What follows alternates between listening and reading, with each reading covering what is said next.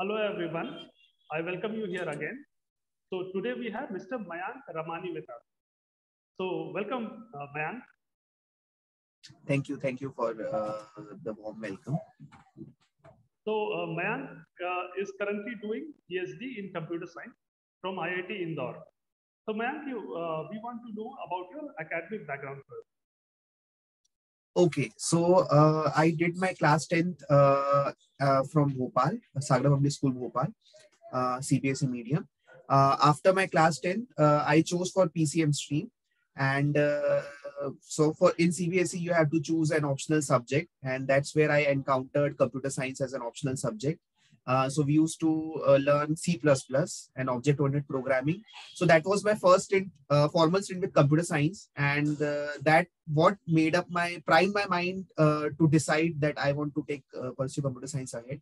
So after my 12th, I did my graduation like BTech from Lakshmi Narayan College of Technology and Science, Bhopal, under RGPV.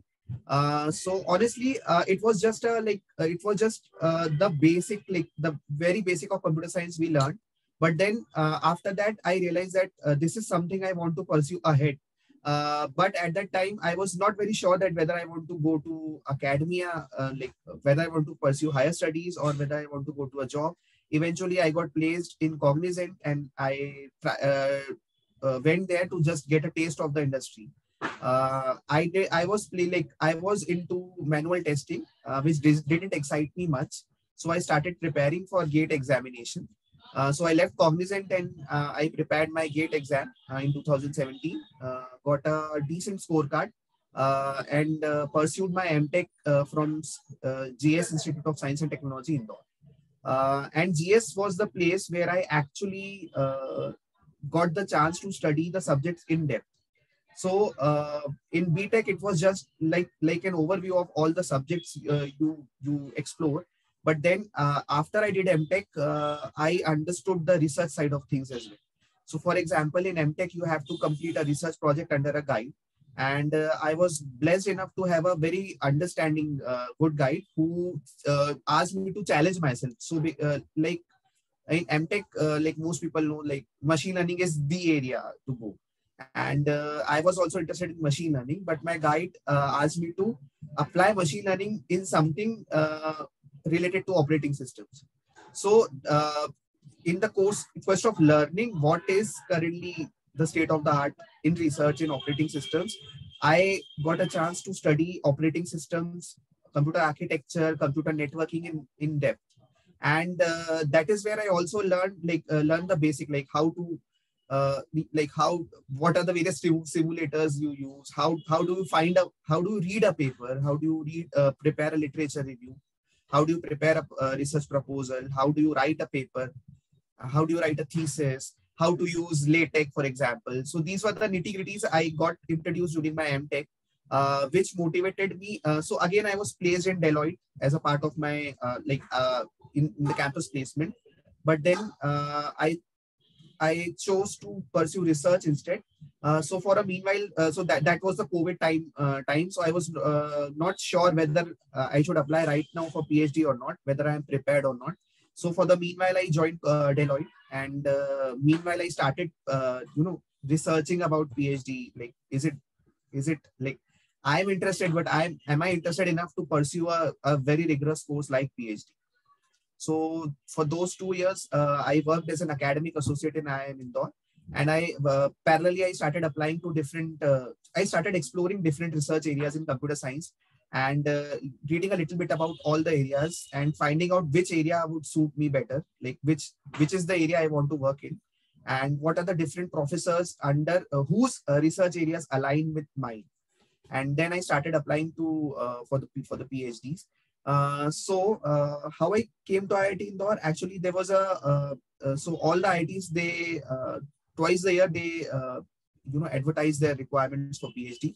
So once you so there's a basic requirement that you should be a gate qualified candidate if you are already done MTech. If you are pursuing MTech or a BTech, a fresh BTech student, you should have a valid GATE scorecard. If not, any scorecard would do, as far as it is you are above a cutoff for the scorecard.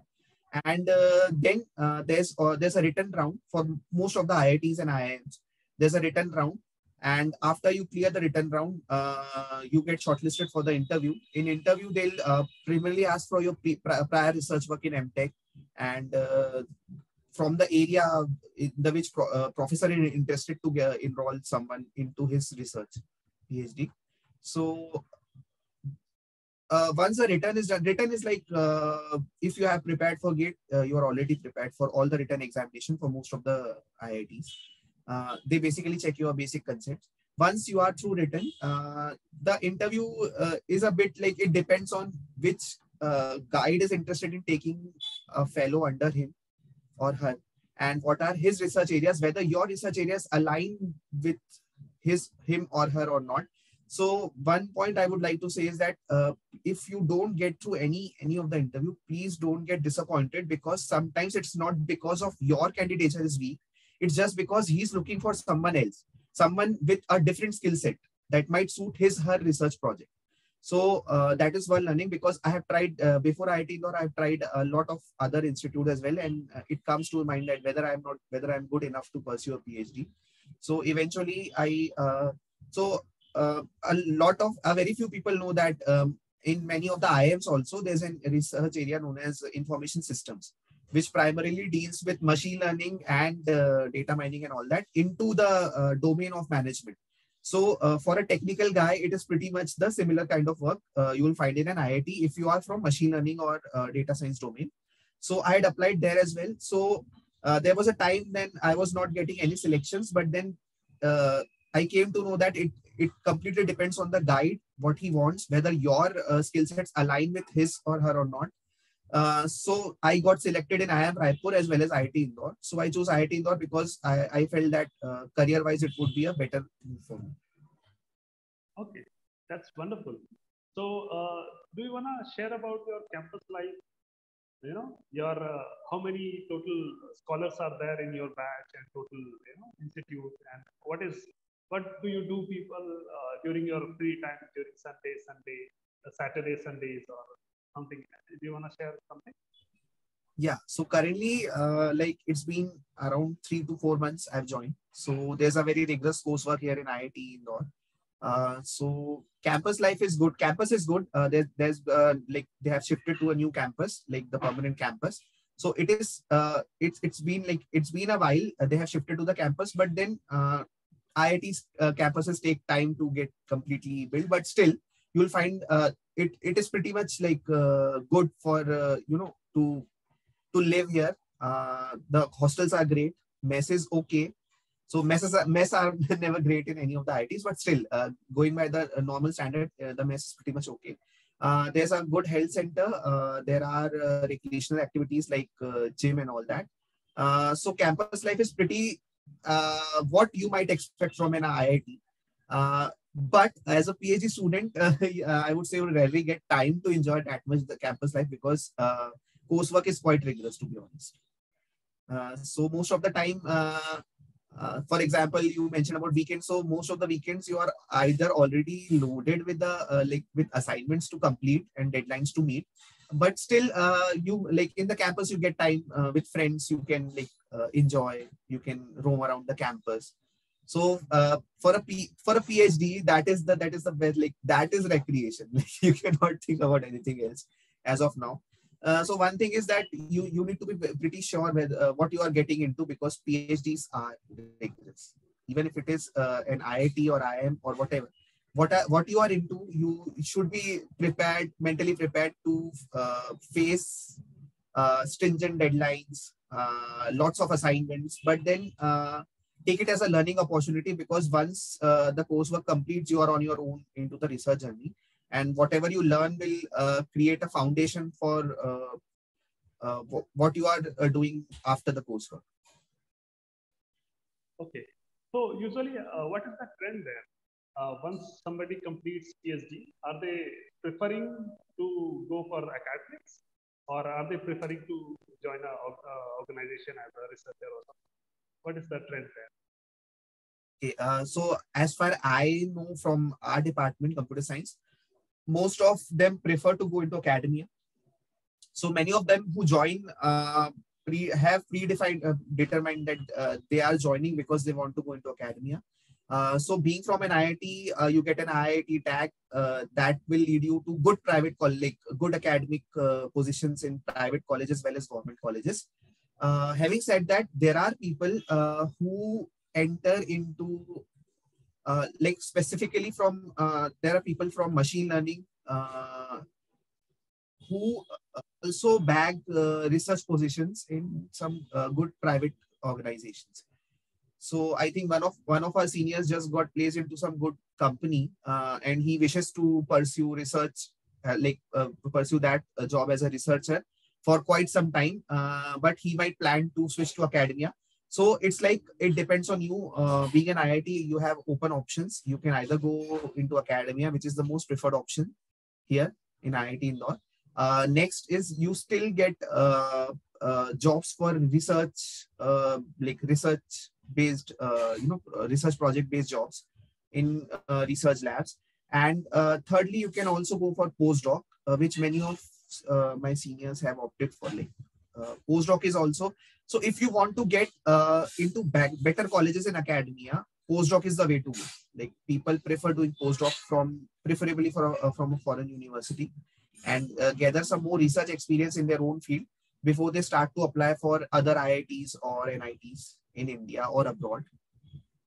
And apart from that, there is also like the good thing about IITs is for the campus placements, many companies are open for all, as in they are open for BTech, MTech, MS research, and PhD as well.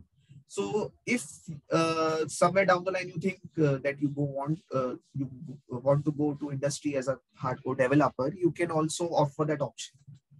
So one company I can think of is, like, I think Accenture Japan has come recently, which allowed all the guys, including the PhD guys. So it completely depends on you. Being into IIT opens a lot of options for you. It's for you to decide based on what interests you. Okay. So going with the trend, mostly are into academics, I would say. Okay. And yeah. Okay, thank you, man, for sharing your experience with us. Is there anything else? Last word you want to share with all the viewers? Yeah, one thing I want to share, there are two aspects of the PhD journey. Once when you decide where you want to do a PhD and you start applying to colleges. So that is a hard part, because many a times people apply to, let's say, 5 universities, 10 universities, and they don't get through. Please don't get disappointed, because I have been through that. It does not mean that you are not enough for a university. It completely depends on which guide you are applying under, what he or she wants, like what is the skill set they desire for their project, and whether you meet their criteria. So, for example, if you know very well about machine learning, but they are into a project which uses machine learning into, say, let's say, networking. So they would also require you to know a bit about the networking part. So if you're not good in networking, that does not mean that you are not eligible to apply for any other college if they select you. So one thing is that please understand that many a times, I'm not saying don't prepare well. Many a times it's just where you're applying to and what the skill set they want, it might not align with. That does not mean you are unfit for PhD. So don't lose hope there. The second is during the journey of PhD. So I've seen a lot of people who are very enthusiastic during the first and second year, but then they instantly lose hope because the journey is very rigorous. So what I have felt from my MTech journey as well. So my MTech journey was also a rocky road. It was not a very smooth road with my guide. But what I understood during the process is, whatever you do, even if you are not able to do something you are expected to do, please keep the communication, keep an open communication with your guide. Let him know that you are trying, even if you are not able to do it. What I felt from personal experiences, though guides research guides want you to do something, they expect you to do something, but then just because you don't do it, they'll not write you off in their bad books just because you could not do anything. But the condition is you have to be very open. You have to show that you are trying. Yes. And once they understand that you are sincere enough to try, but you are genuinely not able to, match up to their expectations, believe me, they'll offer their helping hand on their own. Like, you'll not even have to ask it. So, in the end, I would like to just summarize that research is a very rigorous journey. Be mentally prepared and believe in yourself, because initially the coursework is like very hunky-dory phase. Like, yeah, everybody's doing coursework. We'll also get through, but the real journey starts after the coursework, and that's when you have to tap into your own self-confidence, self-belief, that you can do it. If you have come so far, you'll be able to do the road ahead, I think. Yeah. Thank you so much, man, for sharing your learning experience and time with us. Thank you so much. Yeah, my pleasure. Thank you. Thank you.